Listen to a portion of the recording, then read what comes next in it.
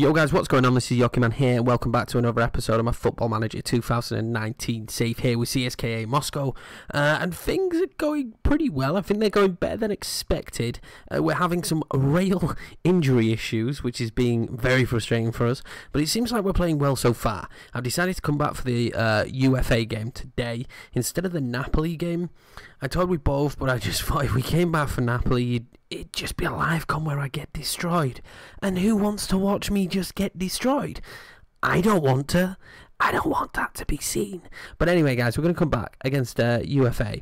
We've just played Dynamo Moscow. Well, we've just played in the Cup, but that's the last league game we played. We're playing pretty well. 4 wins, 3 draws. We're not bad. We're actually not bad. We're a lot better than I expected us to be, and we seem to be fitting into the system well and playing well and moving the ball quite well so far. So let's take a look at the schedule and see what happened. Right. So Rubin was the last live com. If you didn't see that, go watch it. It was great. We then played Orenburg 3-1.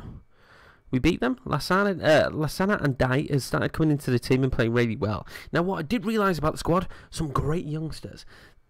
They're predominantly foreign, but great youngsters. Lasana and Dai, of course, being one of those youngsters. He looks pretty tasty for the future. Only 17. He's only 17. We can really develop this kid. I'm really excited about him, as you can tell. And also, Sigurdsson, he's brilliant. He's 19. He's fantastic. Great player. We've then got bad 3-0 by Man City. Very much expected. We played okay-ish. We played. We turned up. We went on the pitch. I mean, they battered us. I mean, they were very good. I mean, to only concede 3, I'm quite happy, to be honest with you. And then Dynamo Moscow was one of the most utterly frustrating games we played. Really was. 3-3.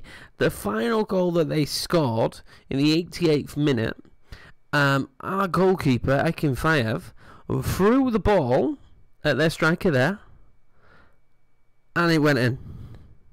He threw the ball off him, and it went in the back of the net. So you can imagine my rage when that happened, but it's okay. 3-3 is not a bad result. They're a very strong team. They're doing well in the league. Rasmus Falk getting a goal, the legend. And again, Lasana being brilliant. I mean, he just pressured the keeper for one of the goals as well, which was very good. And you can see 45 and 45 plus 2. We really capped them back. Then we just played in the Cup. There is one thing that you will see a theme of. We tend to like to concede. We don't have the greatest of defences. I mean, look at this. We've won 3-1. And one of our centre backs has got a 6.3. We don't have the greatest of defences. Vlasic, Fedor Chalov, who looks really good as well as another striker. I was worried when Hernandez got injured. Adel Hernandez got injured, and I was like, we're screwed, guys. We're screwed. This is it now. We're going to be ruined. But no, Chalov's playing really well, the number 9, 20-year-old Russian. I really want to develop him for the simple fact he's Russian. We need the Russians in the squad. I'm going to look to offer him a new contract, actually. We'll do that right now, because why not? Why not do it live? Okay. I instantly always do this, and then he'll come back and tell me that my assistant was awful. That's fine. It's absolutely fine. We do look still financially stable. It looks like there's going to be some money to spend, and I've been starting to scout the Russian players and who we might potentially want to bring in next season in terms of Russian players more importantly than anything, because of course we need to use the Russian players, utilise them, because we need at least 7 in the matchday squad at all times. We can only have 6 foreign players, which is absolutely fine, and I think we've got a key group of foreign players at the minute that are going to be very good for us. But my issue is the bench is quite full of foreign players, and I can't swap a Russian player out to bring a foreign player on because I'm at my cap. As you can see, this is an issue. But yeah, so we're definitely scouring the Russian market. It's been pretty interesting of a save so far. To be 100% honest, I've never really had to do that much in terms of making sure that I'm looking for Russian-only players. These guys can come on the bench because you get a hella big bench when it comes to the league. So this lad is definitely not playing today after that dreadful performance in the last game. Swap them round. Falcon Zagoev, of course. Oh, but Falk is tired. Right, let's quick pick and let's see the fitness. The fitness is dreadful. This is the issue. We do have a small squad. Right, you there. This is potentially something we should be winning comfortably. Just put Nishimura up front. Issues. I don't really have greatness when it comes to the left side. How is Sigurdsson? Tired. They're both tired. We're going to have to bite the bullet. We're going to have to bite the bullet and play them tired. I'm going to play Ignacio today there. I know he's not mega comfortable there, but he will have to do. Like I say, this is my key issue at the minute. I really need to get some time on the ground to start building this squad so that it's mine. Rasmus Falk is extremely tired. Are they better swapped around? Yes, to a degree. Yeah, Rasmus Falk extremely tired. So we definitely this is a weak squad. This is a very weak squad. I don't really want Magnussen in there, but his co-partner is extremely tired. Yeah, we're gonna have to go with that. So yeah, 100% my key decisions coming into January. Well, when we get to January, we're not there yet. If you do have any suggestions of Russian players, please leave them in the comments down below. Thank you. Cheers. Yeah, that's my big issue is squad depth in terms of positional. As you can see there, we don't have the players to cover the positions I need to really cover. That's going to be an issue for us moving forward. We're on key highlights, great. Yeah, it's going to be a real big issue for us moving forward, I think, because we're not being hugely consistent with our selection after when we've got a group of games together. And being in the Champions League, that's not great. Now, we do have like a 24-man squad, don't get me wrong. We've got quite a big squad. But I've realistically only got the two wingers in the team. Who are my starting wingers? Vlasic and Sigurdsson. So that's an issue. And then I don't really have a huge amount of central mids that I trust. You know, the two I'm playing today are okay-ish. You know, I much prefer Jaguev and Falcon there. So that's a bit of an issue as well. And okay. Great commentator's curse there. Xhaka scores. I literally just said I didn't have faith in these guys. Literally just said it. And yeah, I mean, I don't know what the keeper's doing. I don't know. He's palming with thin air. But yeah, I mean, it's update day as well. We had a somewhat small update. I haven't read any of the patch notes. I may read them, may not. But I'm not going to tell you guys if I do or don't. So yeah, at this point, guys, make sure to go down and follow me on Twitter. We do post as much as we can. I'll be honest, predominantly the majority of it at the minute is about Braga and Twitch, but obviously this is still early days. As I've always said, when I started this save, this is the background save. This is a couple of couple of days a week, maybe free. I mean, we've hit free for the first week it's been out, which is great. It's looking like it's only going to be 2 this week because there's a hell of a lot going on, moving house and so on and so forth. But yeah, I mean, the idea is to have it as often as possible. But Braga is the predominant series at the minute. So if you haven't seen that, go and check it out. It has its own playlist and stuff. We have serious competitions to win. I'm hoping this year in this save that maybe we could get a cup final.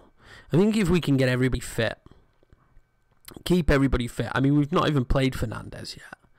And he's by far a country mile our best right back. Looking forward to having him back in the squad.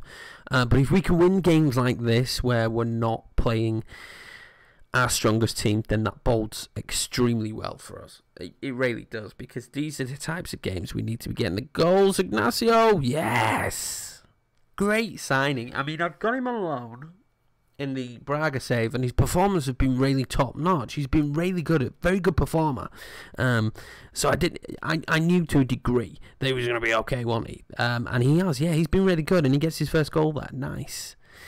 So the wingers have worked out. I mean, don't get me wrong, we're playing an easier side. Let's load up the league table here. I usually have this here. And this would put us second, neck and neck with Arsenal Tula. I mean, Arsenal Tula are playing out of their skins. They're having an awesome season. As far as I know, they're not supposed to be this good. But they're playing Dynamo right now, and Dynamo are beating them. So that's fine. Let's make some substitutions. Sometimes you don't want to, but our striker there is playing absolutely awful. So yeah, I think we probably should make some changes. And Dye can come on. He's been so good for us. I'm so excited to have a 17-year-old striker who looks that good with that kind of potential. It's ridiculous. And do you know what? Apart from this midfield change, I'm not going to make any more changes. But yeah, we solely haven't really built. Well, we haven't built the team. Apart from Rasmus Falk, we're using the exact same team that you get gifted at the start. I don't know about you boys, but I feel so much better when I've started to put some input into the squad. I've got my own players in, with the players that play the style that I want them to play. We play quite a high press, a little bit gegenpressy, but quite a high press, quite attacking. That's the style I want to play. I tend to play with most teams. I don't know if we'll play that when we do a smaller English side, but for now, that's the style I want to play, especially here in Russia. I need to get some Brazilians in. That's what we need to do. But yeah, apart from that, great result. I mean, we dominated. They only had one shot on target, and the clean sheet for me here, yeah, it was pretty important because we haven't really had many clean sheets this season with CSKA Moscow. It's been a little bit of a thing. Send that to the assistant. He's pretty much going to say exactly what I would have said. And yeah, happy days. We now go and play Napoli, which 100% could dent the spirit. Now, basically, the situation is we need to get results against Napoli and Galatasaray, really, to go through and finish second. I said early doors, I'm more than happy for Europa League. I think we could maybe go a little bit deeper in the Europa League. I'm holding on to the potential that the board may give me some money in January.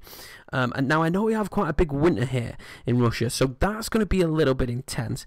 Where is it? Here we go. January and February, there are no games whatsoever. So that's going to be a big run-in for us. But January, I'm hoping we can get some business done, or else it's just going to be a lot of me sat down pressing continue. You could say I could holiday. I don't really like holidaying. But the next game, what will we do? We've done Locomotive this season. We have. And with the time span and how things are going, I will probably either bring you Spartak or Galatasaray. Either Galatasaray game, depending on time frame. If I'm trying to push a video out, you'll get this one. If not, you'll get the home one, or you'll get Spartak Moscow. I like the sound of either. I might even do a double header because we haven't done one yet in this save. But anyway, guys, feel free to come and check me out on Twitch and on Twitter. And join the Discord for all information of what's going on in situations. And when the videos go live, it actually comes up in Discord. I find it a lot easier to see people that I'm following their videos go live if I've got Discord open, because it notifies me, and YouTube is absolutely rubbish at notifying you about us small YouTubers.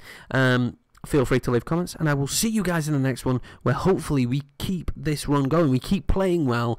This is a good start. I feel like Russia's going to be good. Cheers, guys.